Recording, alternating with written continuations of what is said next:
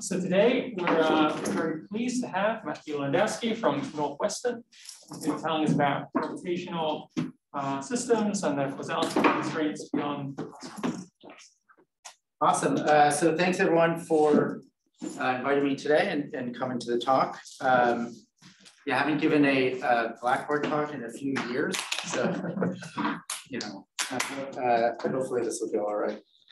But anyway, so today I'm going to talk about a recent project with these people where we're thinking about causality conditions and thinking about EFTs and causality constraints and things like that.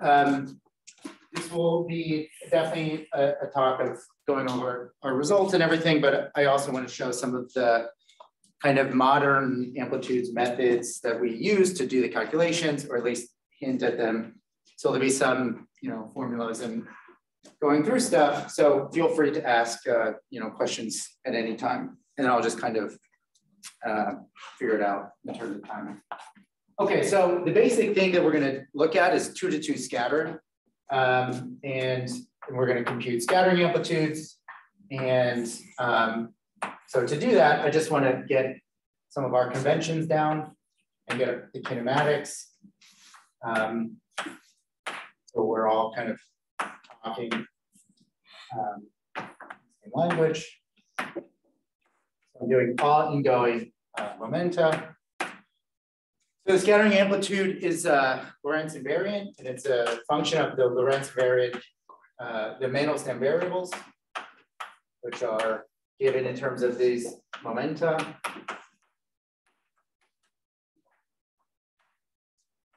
These are going to be massless external states. So these momenta are all null.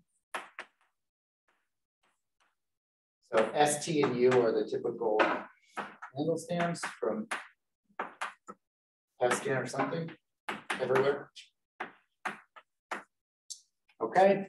A lot of times, so this Q is the exchange momentum. This will be important in some of the calculations we're doing. So I'm just going to write at least one parameterization, center of mass parameterization of these momenta, just so you can have a picture of the kinematics here. If I remember how to do these boards, we'll be able to reference these throughout.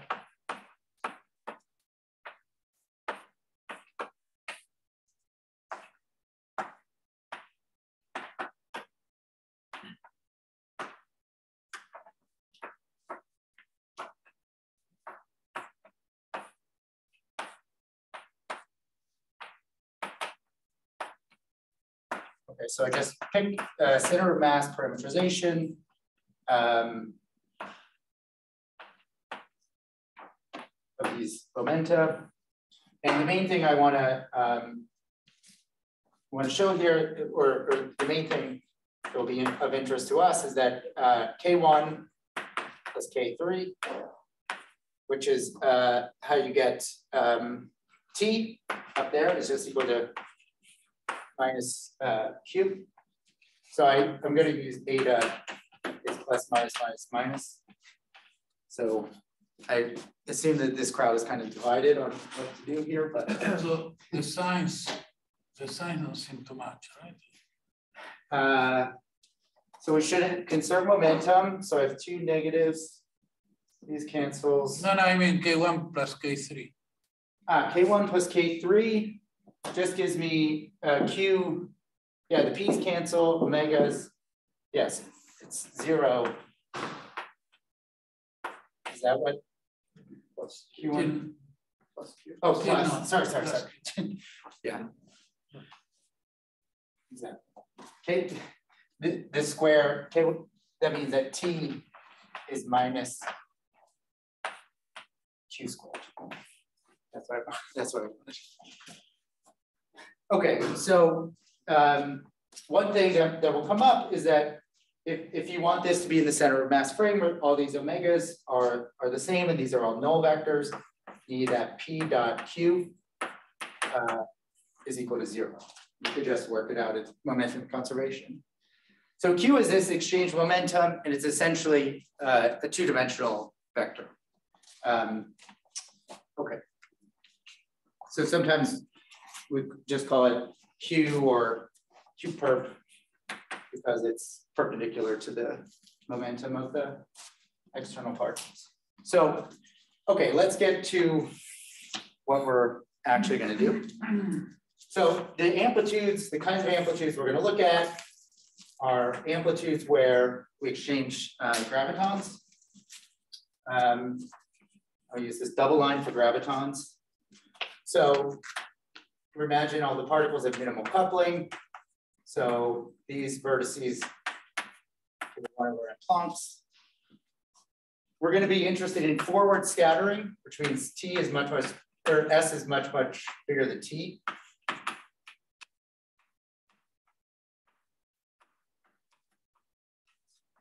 This is just the regime where basically the particles, you know, very little deflection angle. They just move past each other. So it's a high center of mass energy. S is also, by the way, like the center of mass energy. Yeah. Maybe it was a 4, I forget. So one thing that is going to be very useful for us is that in this regime, in the forward scattering, you can actually resum a lot of these diagrams and get a sort of non-perturbative result in what's called the eikonal regime. And that will be important for us. So that's this S much bigger than T.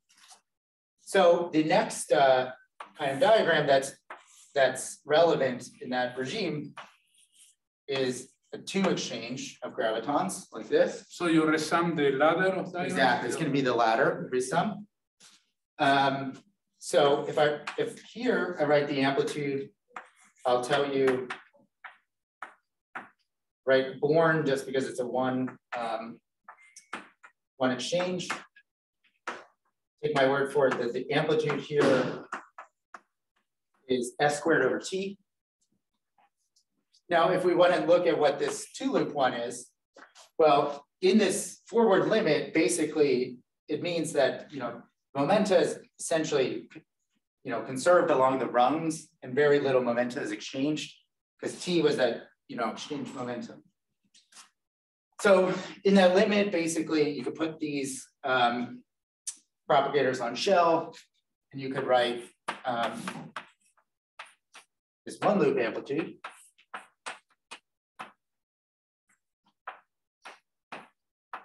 T is minus Q squared, and it's just a convolution.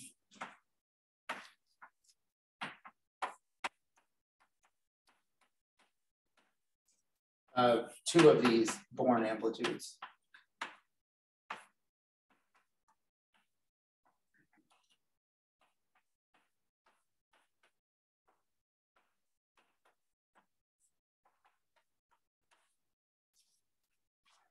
So it's just a convolution, which means back in real space, it's a product of amplitudes, which is what you expect when you put 2 of the internal lines on shell.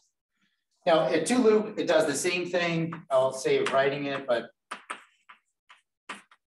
just a convolution of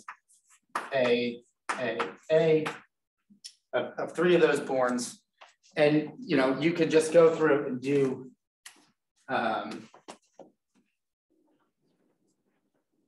Then do all the combinatorics right and stuff.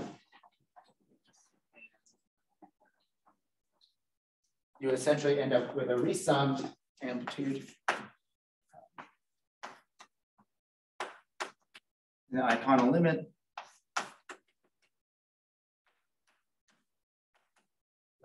Yeah. So graviton interactions are further suppressed, or we're just not? Yeah. So each one of these is going to be leading order in 1 over m Planck squareds. So basically, you can't have any.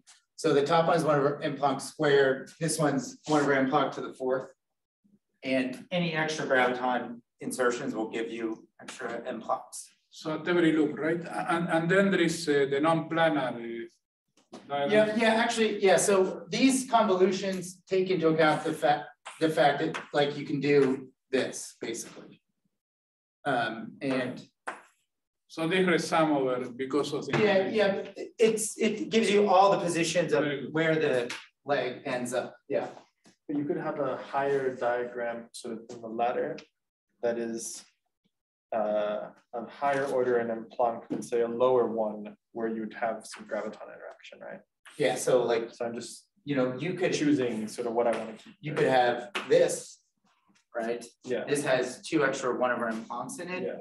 And so in leading order S much bigger than T, this will be super suppressed compared to the one that's So loop by loop.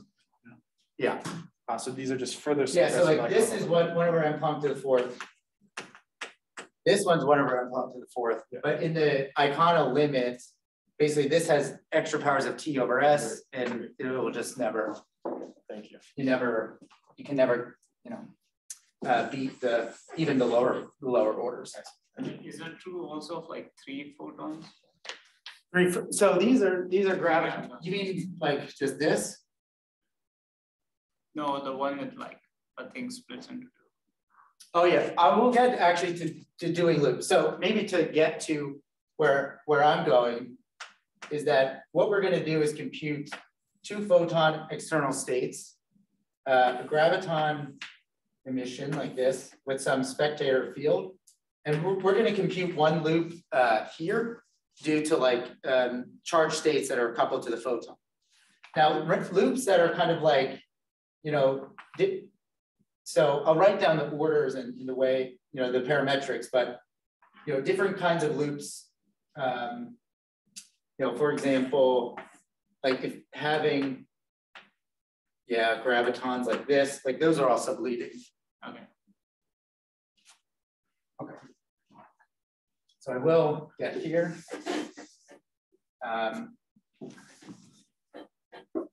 But yeah, that's where we're going to computing 1 loop corrections, but at the vertex.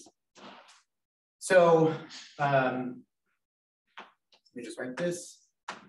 This B is just, so like I said, this is convolutions, which means it probably has a nice, it's a good idea to do a Fourier transform. This B is impact parameter. So we normally call this impact parameter space, but it's just Fourier transforming from the Q that we're integrating over. These factors, not super important, but I just want to write.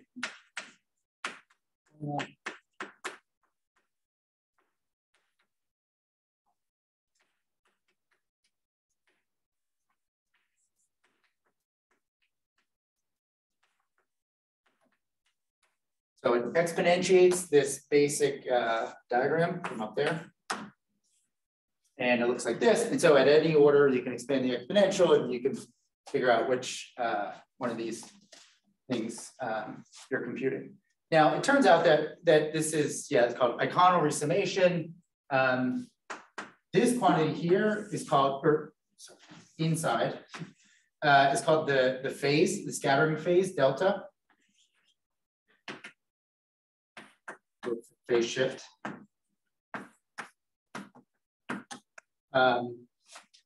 This is going to be a key quantity that we're going to use. This is delta S and B. It's just this integral, it's the thing that gets exponentiated to compute this amplitude. This phase comes about in many other kind of ways, like if you expand the 4-point amplitude in partial waves, this is just basically the large L part of the partial waves. You'll find that it has exactly this form as well with a phase shift. How does the convolution comes about when you do this? Like, why is this a convolution? Yeah, how, because that looks like an integral that you do and depends on S and B, and then how does that reproduce the convolution and momenta that you want to get for several? Oh, well, basically, like, when you expand this out, you get a bunch of powers of A born, and then you have the one overall momentum conservation. So it will be like K1, K2, and then Q minus Or you're assuming because of the low t approximation, then you can separate the integrals, or what? You can separate what? Well, in principle, K1 affects K2, etc., and they are all convoluted, right? But in that expression, they are not, right? Well, if you expand it out, they'll be all convoluted. Why? How? That is an absolute integral. So there is Yeah, so if I expand this, say, to third order A, and then it'll be like this integral cubed acted on by this integral, and I get one delta function from the overall. Very good, very good. I take it back. Sorry, these are, integral. I understood. No, fine. Yeah. Fine. Yeah. Good. Yeah, so this phase shift is very interesting. It's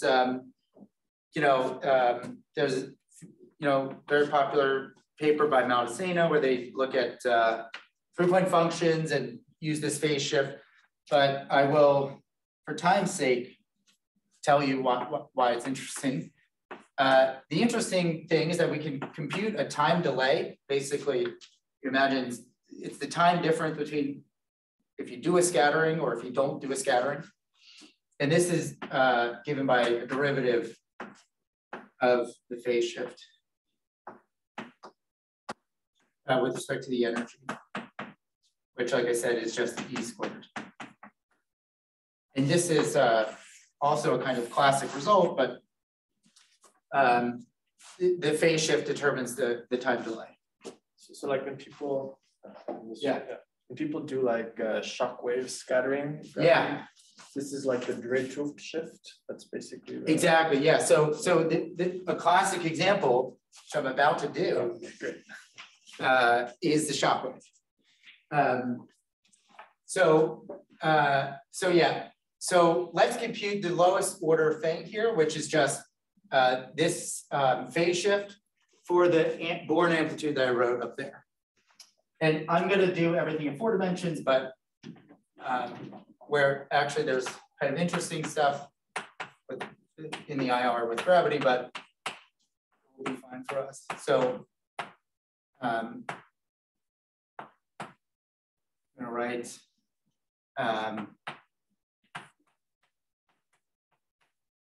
example.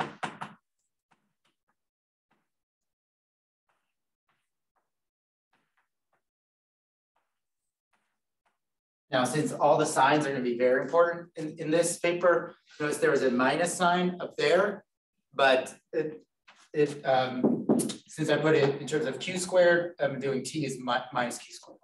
So this sign is right. So the way you do these kind of integrals is do complex integration. So we're integrating over Q1 and Q2. So in the Q1 complex Q1 plane, I've got basically a pole at Q1 equals I Q2. Somewhere like that. And so I'm going to do this integral by doing a contour in the upper plane. So just to kind of write some things for people. Let's see what these kind of integrals. And I pick, because of rotation variance, I pick one of the directions of where B is pointing. Now, so I have the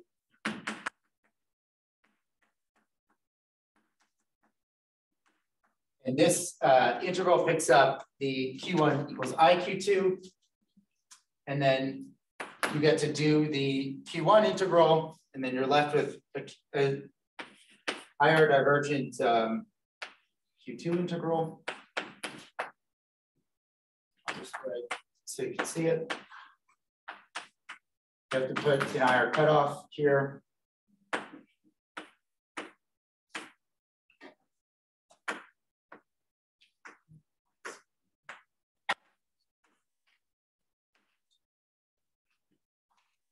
Okay, and this, we're going to be, so yeah, let me just, this is proportional to, gamma. I mean, this is just a gamma, incomplete gamma function. in E over VIR.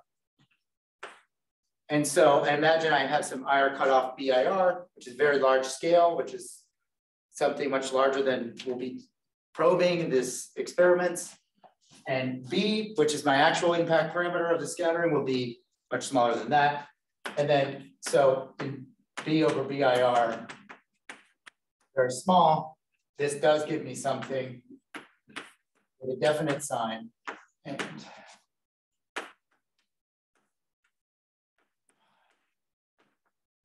which is this kind of famous log.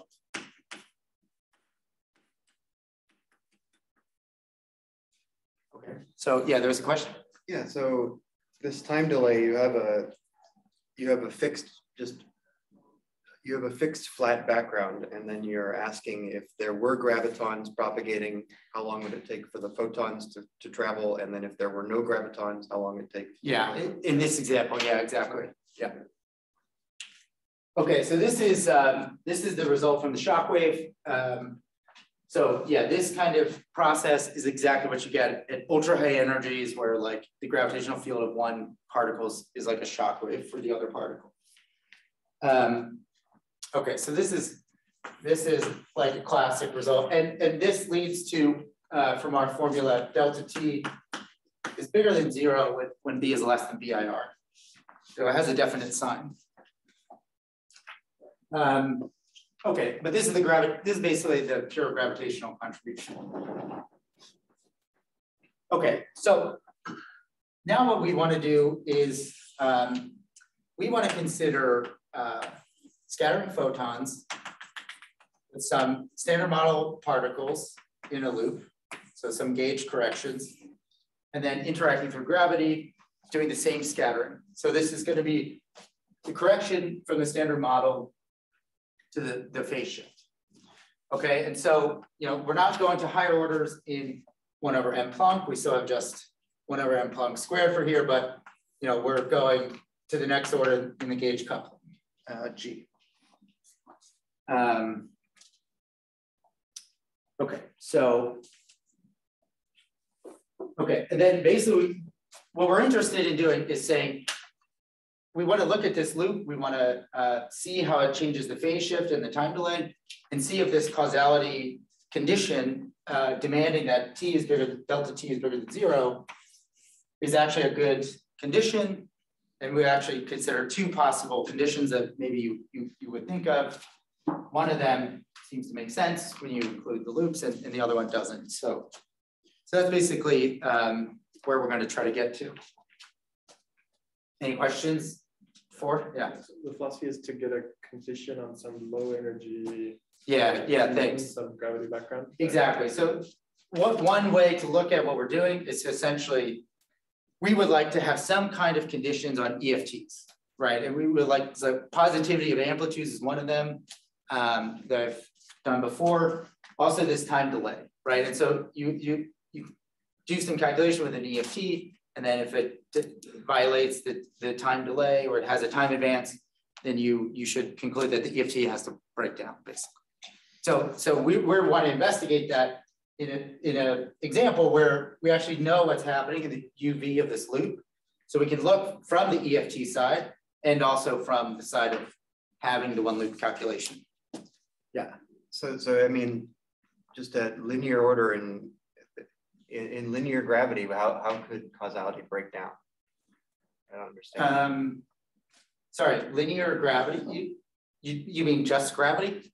Or what do you mean linear? I mean, where you're treating gravitons at at one loop order or less. But sorry, yeah, they do satisfy this condition. Okay. Yeah. So anything scattering is made slower by gravity, and that's good.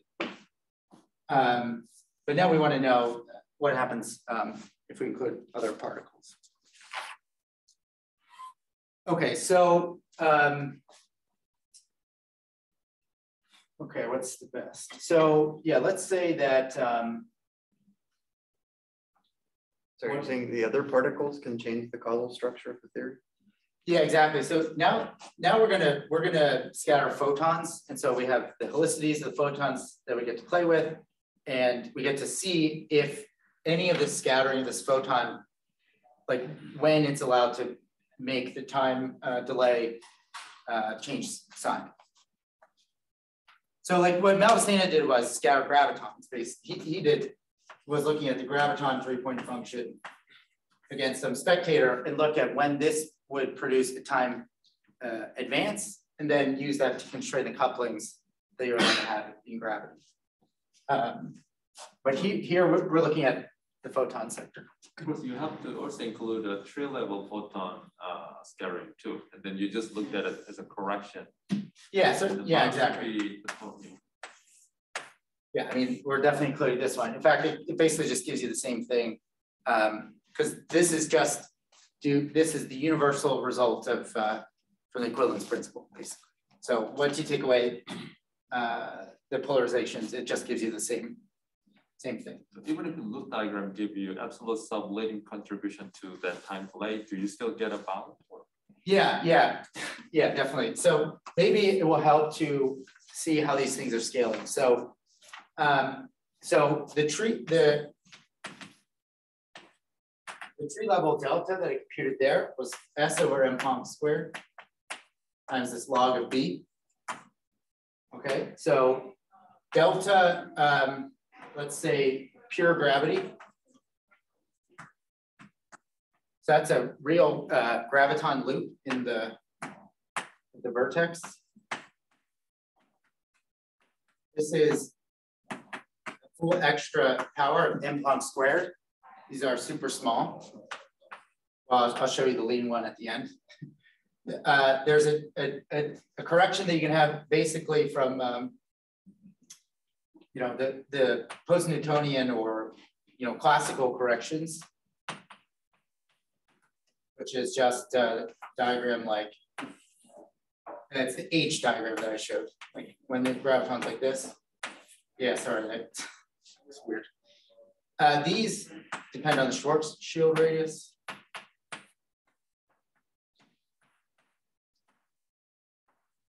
So we're going to also be in the limit where the impact parameter is much bigger than the Schwarzschild radius. So we don't see these classical effects. Sorry, Matt, what diagram generates that middle phase shift? The second one you've written? The thing you call pure gravity? Yeah, so that would be like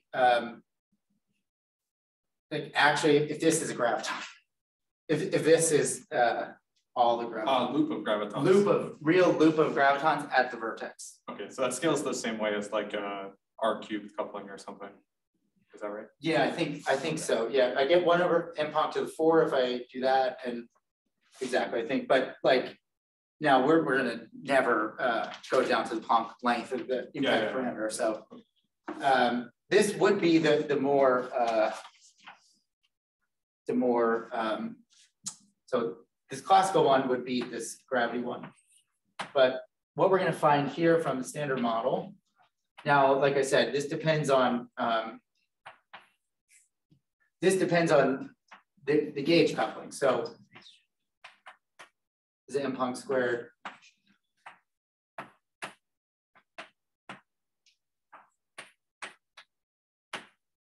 This m is the mass in the loop of the whatever particle. And this is for small b's.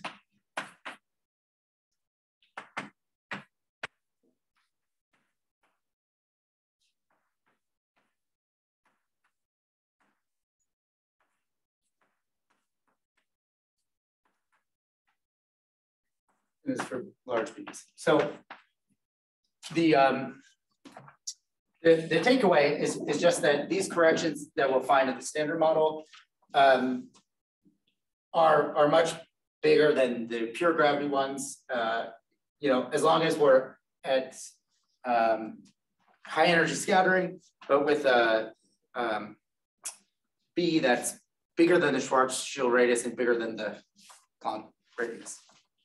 And they're proportional to these gauge couplings. And I will discuss a little bit the details of how to get these contributions and then what they mean in a little bit more detail. But yeah, any questions of the scaling still? Basically, I mean, one of the key takeaways is going to be that that top one is log B, and the next one's log B squared. And then those two can compete if B gets small enough. But none of the other ones will compete if there's a window. Okay, so we kind of do a turbo through how we do this calculation. So this 3-point vertex with on-shell photons, some kind of interaction, and then an off-shell exchanged graviton, you can do by just basically taking the matrix elements of the conserved current that's related to, this linear state that you have, h mu nu. So the coupling and the action h mu nu, t mu nu, with some external photon states k and k prime, which are going to be on shell. So I'm confused about your statement. So the large log, right, that you mentioned can possibly fit the tree level contribution. Yeah. Is that the usual large log problem that requires us to do the resummation, like RG run? No, actually, did we normalize the case? No, yeah. So we also talk about that. So those are contributions from massive vectors, basically, and they're even another log above. They're like log cubed in that formula, and those you resum, and they have a slightly different dependence. They're even extra safe. I'll mention that again because it's pretty interesting. So basically, you can compute this matrix element to whatever order you want with whatever kind of particles in the loop. This has some tensor structure, like if I do, these have helicities H and H prime. I don't know if it's, okay, it's probably worth to write something here. So there's a tree level contribution, which is basically the helicity preserving part of this loop. At tree level, this interaction only preserves the helicity of the photon, but at the loop level, you can have helicity violating terms. So the tree level term preserves helicity. So there's some tensor structure here, which I'm not going to write. And then some form factor, this we call it, or it's called F1. And then there's other tensor structures that I make this the least painful. Probably just write it. You have some structure of dotting the external polarizations with momentum. This part not super important, but it's multiplied by another form factor, F2. And there's some other tensor structure, which is almost the same as this, but it's some different momenta, times F3. And you can basically just deduce this form from gauge invariance, conservation of the stress tensor, Lorentz invariance. You figure out these three different structures. Weinberg does it for the vector currents, for stuff. And so you can see how to organize this things, but the main things that we're going to compute are these Fs, which are going to contain all the information about this loop. And so at tree level, F1 is equal to 1, and F2 and 3 are 0. So that's why we did tree level there. And then all the loop corrections will change these. So we want to compute the changes in these Fs. They will enter the time delay formula. Yeah. So the delta T being greater than 0. Yeah. Can I change that if I had, say, negative energy or something? Like if I violated some Energy conditions. Gravity, right? I think that's basically true. Is it the same as? Yeah, I don't know. Negative. It's kind of like going backwards in time, I guess. Yeah, maybe. Yeah, it's possible. I don't know exactly how, but yeah, it makes There's probably something there. Yeah, I'm not sure though. Okay, so the way that we calculate these Fs is we basically use, actually, so it turns out that this whole calculation we'll be able to do in terms of on-shell quantities. So at one loop, you can compute this loop on shell and this whole scattering amplitude, which is kind of nice because you don't, it's a nice way to do the calculation with these on-shell methods.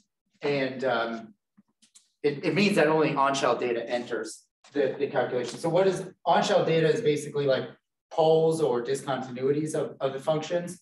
So what we'll actually compute are the discontinuities of these functions across t bigger than 4m squared. So this is some particle, I should say.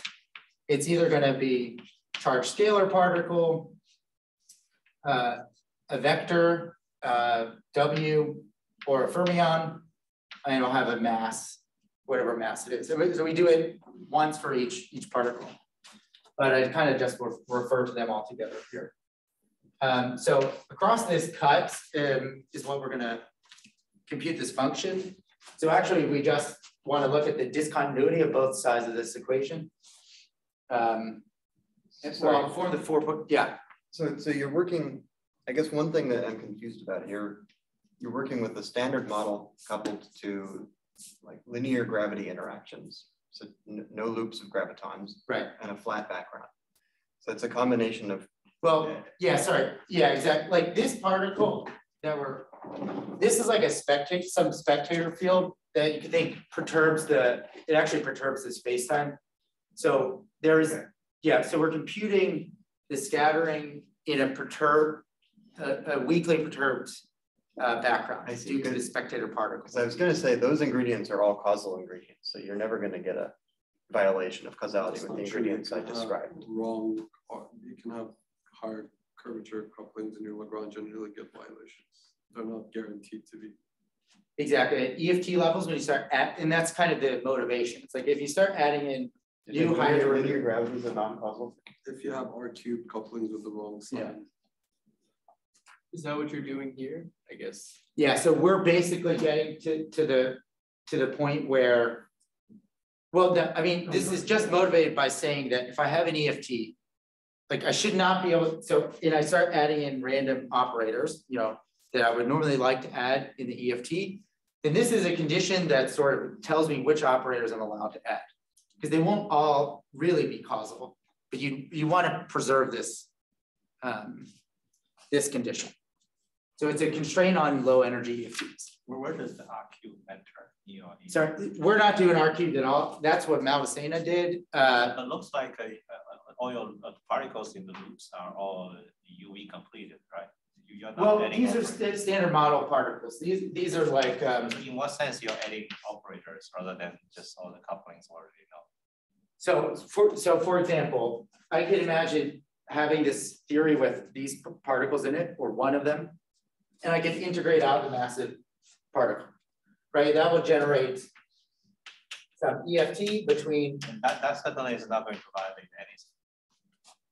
No, it can't, because it'll induce like RF squared couplings, which in principle could be a problem, but they're a problem exactly. These are all known couplings, right? These are known particles. No, that's true, but you would infer with renormalizable couplings, right? So oh yeah, exactly. So in what sense you are violating anything? This does not. So the perspective is that if I wrote, like you're saying, some alpha 1 R F squared alpha 2. So say I integrate out these particles. You're right. If I start with the UV complete theory and I integrate out the particles, I will only obtain the kind of theories that I'm allowed to obtain. But if you, but what we want to do is we basically want to see that from the EFT side. That if I say started with this action.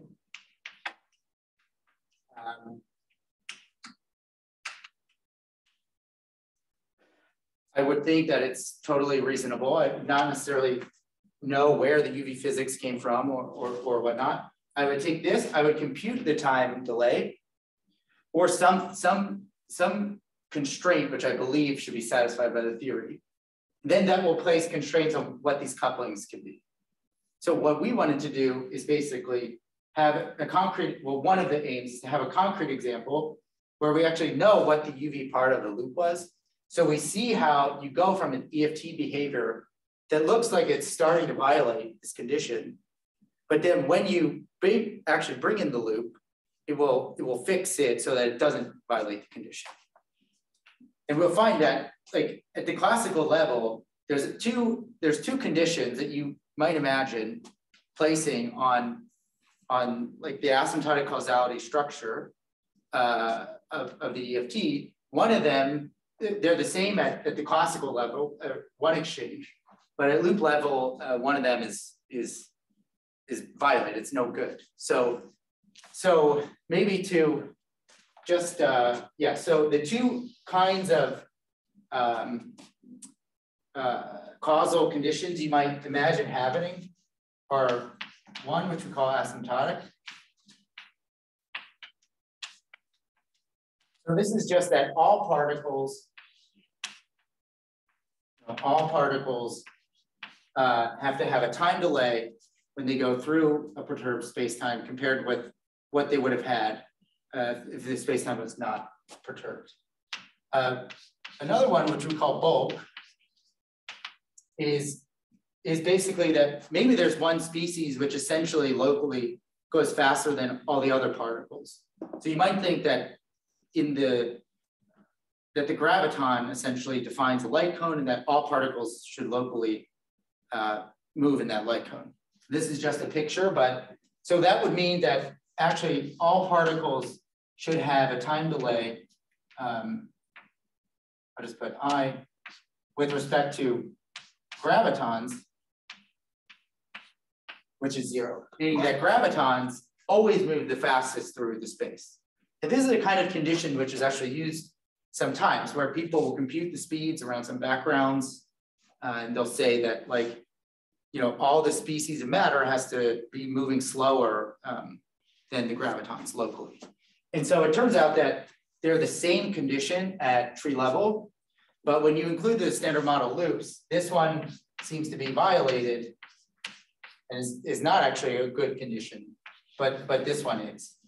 So this is what, like, we're trying to probe these kind of ideas by having concrete examples, calculations. It's kind of hard to read the asymptotic one, like what's above the T, like the time delay for what? Oh, all? Oh. Yes? Yeah. Yeah, just for every species, yeah. Anything. No relative ordering between the gravitons and everything else. Right, yeah. And so that one works out. So now I need a few seconds to figure out what I'm going to do. So I think it's interesting to look at the actual results.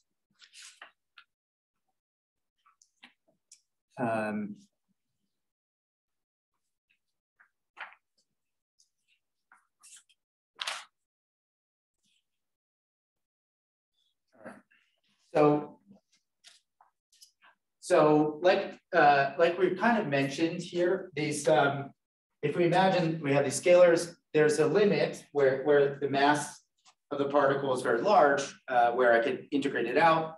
You basically expect to get the EFT of that particle.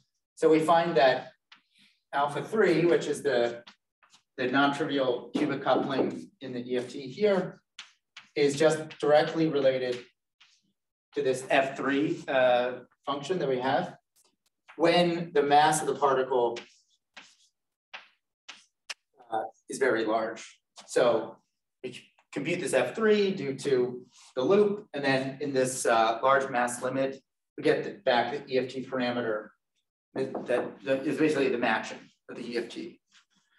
So that's a nice thing, but of course we knew we could do that. And really when it gets interesting is when we go to the intermediate energies where we can actually probe the loop. So of course, if we're going to start probing the loop, then we expect beta functions and things like, the running of the coupling to show up.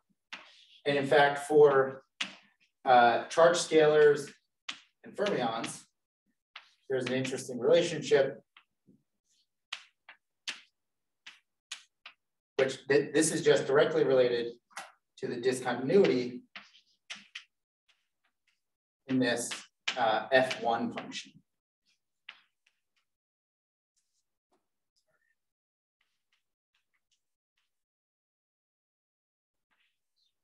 Sorry, can you say the F2 and 3 were loops and F1? Yeah, they only show up as one loop. This is the helicity preserving. Comparable on the eikonal limit. What's that? So aren't the loops always suppressed? Sorry, it's a loop at the vertex. So again, the counting is it's like this kind of counting. It is suppressed by factors of the gauge coupling, but it's certainly leading and as the first order of the gauge coupling. Yeah, the S squared over T part is, well, this one gives a log square, but yeah. So it's cool to see that, again, these on-shell data of these F functions is directly related to the beta functions.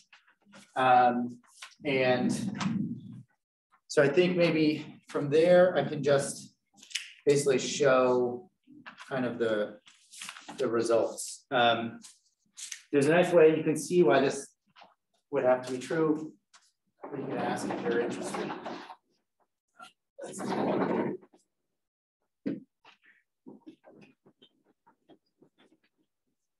I think I used a lot less of this than I thought it was.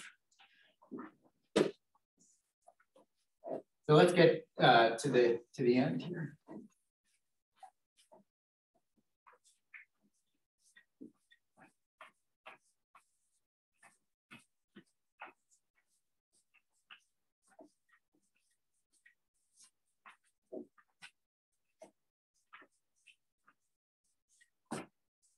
Okay, so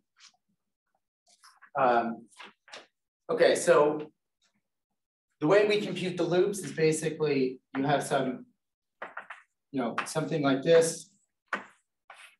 And we can do this all on shell by basically doing Minkowski rules, from your QFT days. I feel like we didn't do them a lot in class, but it turns out to be super useful. So we can write this one loop amplitude as like, integral over products of tree level amplitudes, which makes calculations super easy.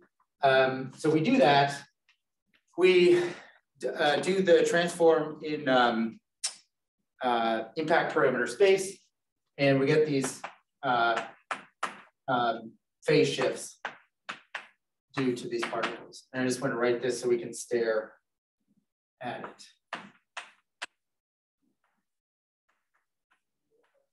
Yeah, is it the light? Especially for those on surface. This one, yeah.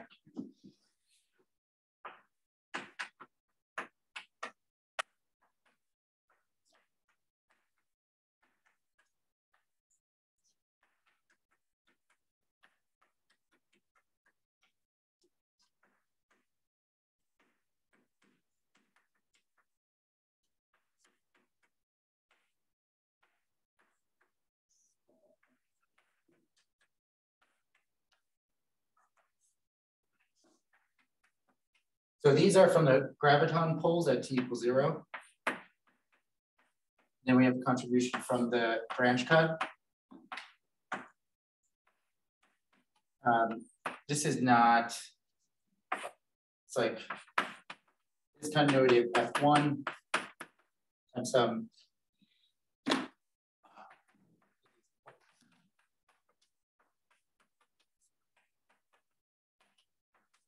other functions, but basically it's, it's all in terms of on-shell data, the graviton pole at t equals 0, and then some discontinuities of these Fs. So these are the phase shifts, which we then compute the time delays from. There's two limits that we can consider. So in the EFT limit, which is basically, again, MB much bigger than 1. And we get that this delta plus minus. So basically, you can show this part doesn't contribute on the branch cut, and you're left with just this contribution at the top. When F1 equals 1, notice this is just getting back our log of B over BIR. There's a correction to the coefficient from the loops, but that form stays there. So in the EFT limit, we get the shock wave, positive, but then plus or minus this F3, 0, so some non-zero number from the loop, times 1 over B squared. Now, the whole point of essentially what I was trying to say is that if you wrote this and you start and you calculate, I mean, this is basically just proportional to the time delay. So we know that this first one is positive, it's the log. Now, if I take B to be small, it looks like this second term would take over, could take over the first term. This is log B compared with 1 over B squared. So where is the energy dependence in the second term? Oh, there's an S, yeah, certainly. Yeah, they're both proportional to S, yeah, S over M plus. So it looks like, right, like if you just did the EFT, you use that action, it would look like you would violate this delta T bigger than 0 if B goes small enough. But the point is that that's right at the limit of where the EFT will break down. So, or conversely, you could use it to place a cutoff for how low this B really can be. And F3 is, G squared over M squared. So you will just see that this B, where you should conclude that the cutoff of this EFT theory should be such that you can't violate the causality condition. That's how we use them.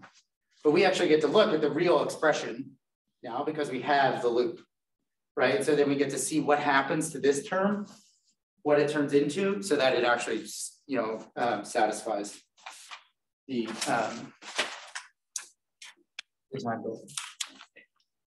Assuming there's nothing else that can run on that loop. I mean, gravitons will be Planck suppressed, but yeah. So yeah, we consider a bunch of stuff. So these are, 3 spin 0, 1/2, 1 charge states.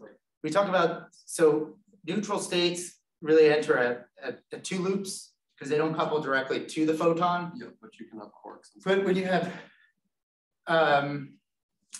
yeah, exactly. You have the quarks, but I guess, Because you want to say maybe there's a hierarchy of scales between them. There's a G and a different cutoff for each. Yeah, one different. You have to write down the most general thing. But maybe the quarks are taken in. Yeah, no, that's a good point. Or like neutrinos. Yeah, I don't. That's a good question. Yeah, let me think about that. But let me just get to kind of the punchline. Okay, so that's what you see from the EFT side. But now since we get to open up the loop, we have, but this is in the limit MB small. You basically get, let's write this log term explicitly. Like I said, these beta functions are actually what enter. Well, I didn't really, I told you about the beta functions, but I didn't tell you why they.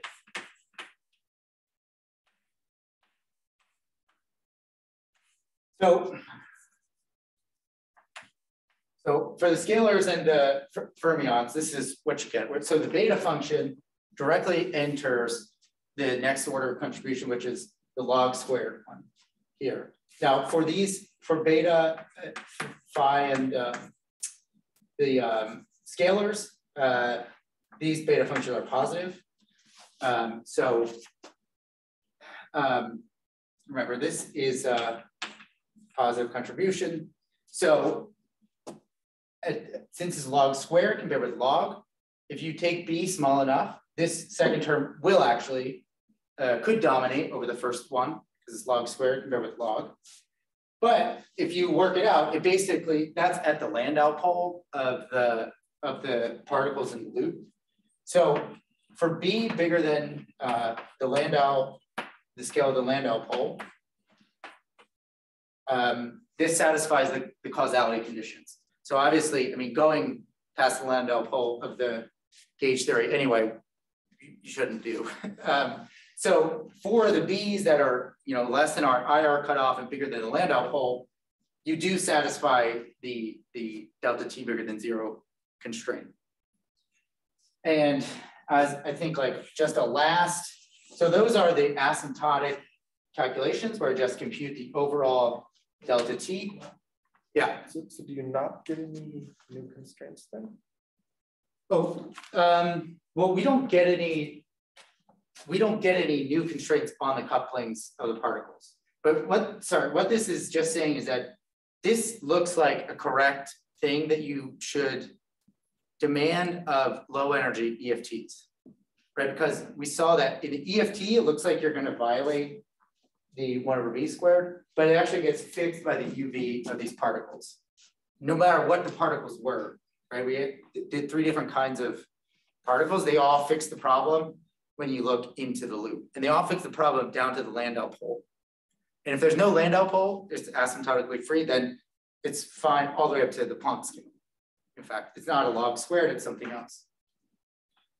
So what we're trying to do is say that this looks like a really good thing that you should demand of low energy EFTs. The one that you should not demand is saying that delta T minus delta T graviton, which basically is just this log piece. It's the leading one for the graviton. If you demand that this is bigger than 0, then you essentially, I mean, you could see here already, this is just always negative. And also when you do the vectors inside the loop, you find that this can also have either sign. So it's like, you're not allowed to subtract out this first piece, basically.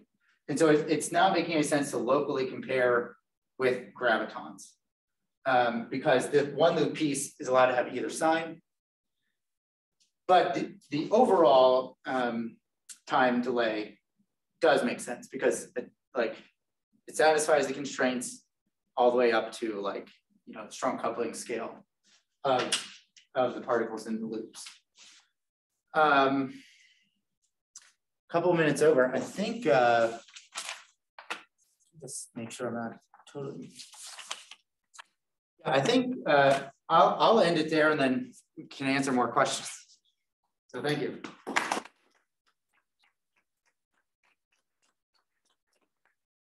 Any quick questions of the speaker? Yeah. So I'm just trying to get a perspective from your, say, on-shell method. Yeah. There, if you specify helicity of external particles, right, it more or less fixes the amplitude because of the little group scaling, except discrete possibilities.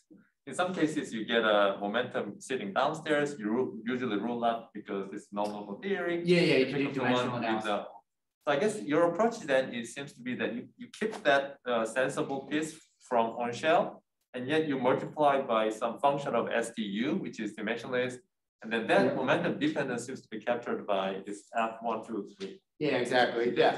Okay. Yeah, you could write down all the spinner. I mean, we write the formulas in terms of the spinners, and there's the normal one, which is just the same spinner structure that I was going to show this, but shows how naive I was about timing. Yeah, you can do exactly this calculation. Super nice with literally, yeah, there's no input. It's all just fixed by little group and stuff. And so that's one structure. That's the F1. Then the F2 and F3 are other spinner structures that are allowed to be there.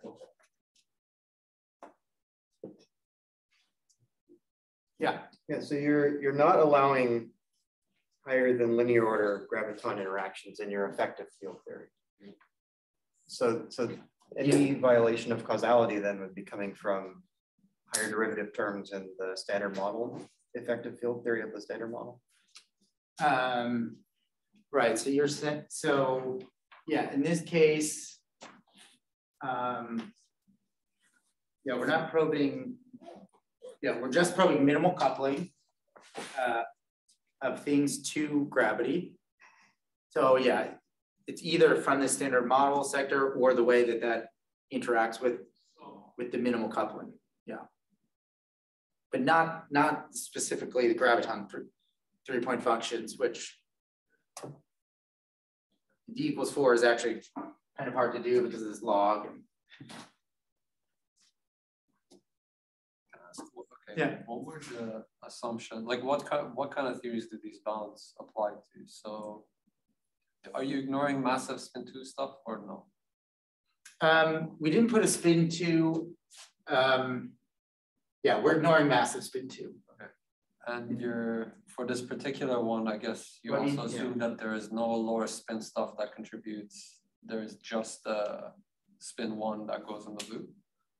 No, we consider charge scalars, spin 1, and fermions in the loop, massive.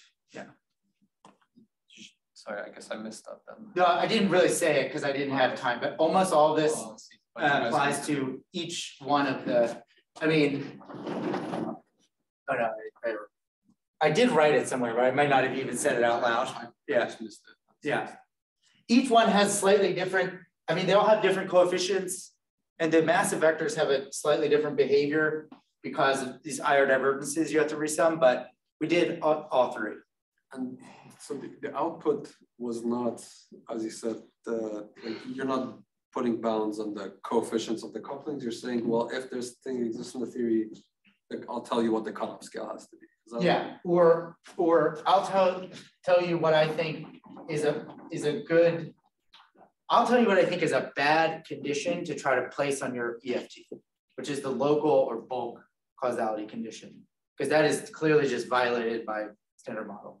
So you should never, I mean, not never, we don't, I mean, there could be subtleties, but in what we did, it doesn't, like, the obvious thing is violated. So, in a sense, instead of testing a theory and putting a constraint on the theory, he tells us which criteria is the correct one to test causality of given theory by using UV complete causal theory and computing things. Understood. And I guess I don't know if this is true in this context, but is there also an assumption of no existence of towers? Oh, like higher spins? Well, or higher massives? Yeah, higher massives. Yeah, I mean, I guess this would be, like the interesting thing here would be, yeah, is it the smallest? Towers can smallest give mass? different scalings. So. Yeah, we're not doing the resum. Yeah, and another way to solve the problem is to have tree level exchange of massive spin 2 and higher states. Like here you're solving the problem. Yeah, that's the same Maldacena problem. Yeah, exactly. That's exactly what Maldacena does, to look at, okay, is there a way to UV to fix this causality problems by having this state be different?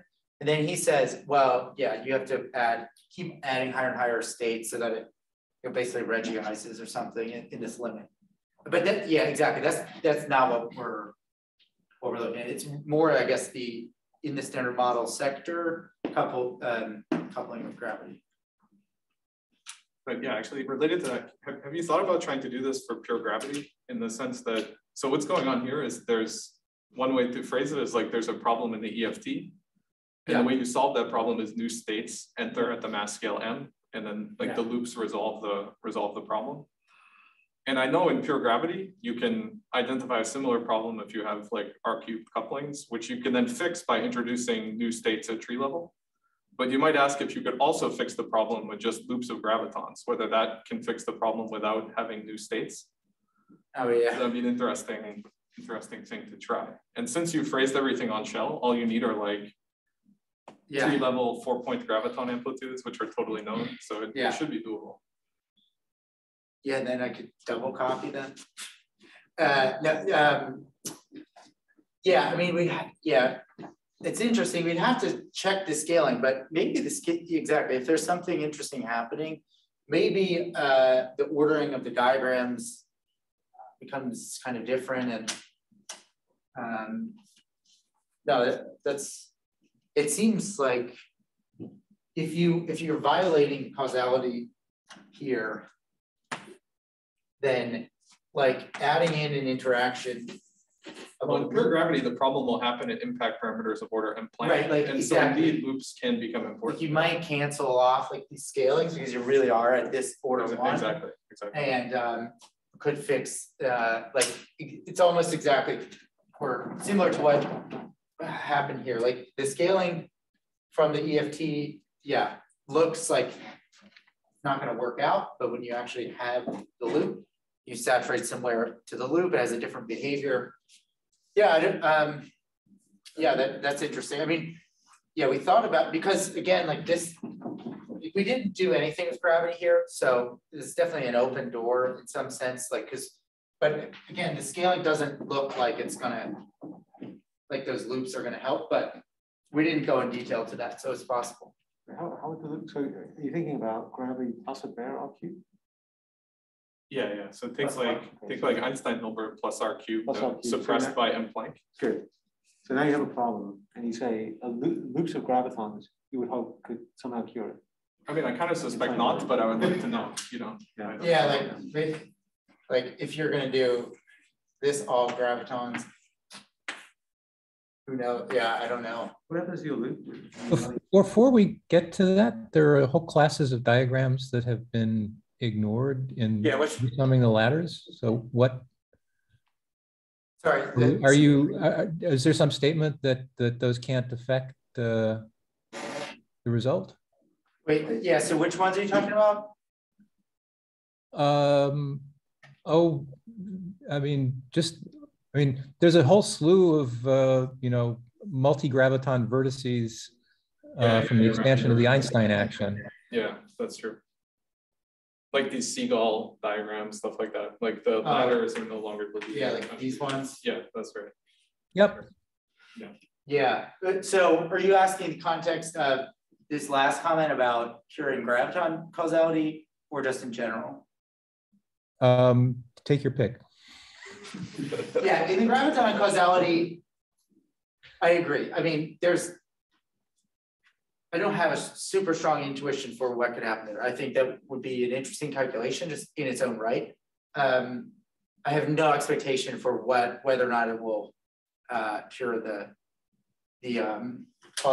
causality problems with gravity. Is it still in leading or in the eikonal approximation or not? Well, yeah, the thing is that you extract these observables that by going to the eikonal limit. Right. So I'm asking whether those type of diagrams. Oh, does this survive in the GR? Like, yeah, this one does not contribute to the phase shift. Okay. not Then to the tabula either.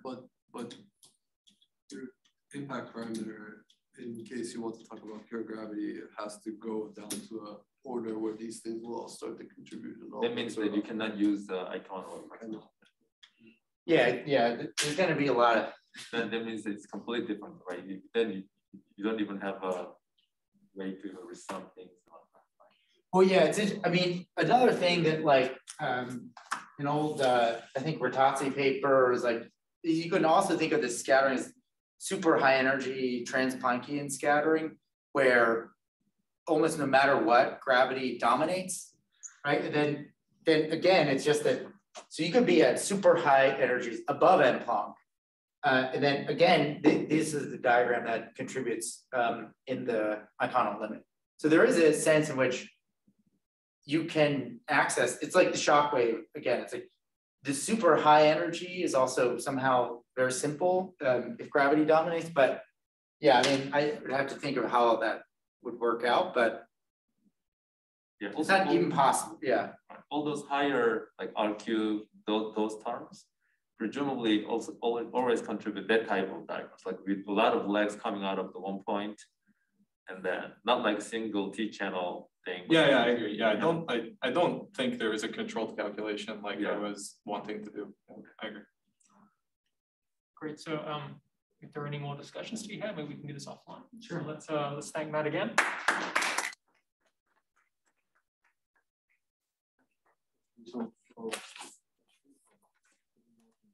Oh yeah. So Like this is basically what nanoscale does, right? So it's all good. this basically introduces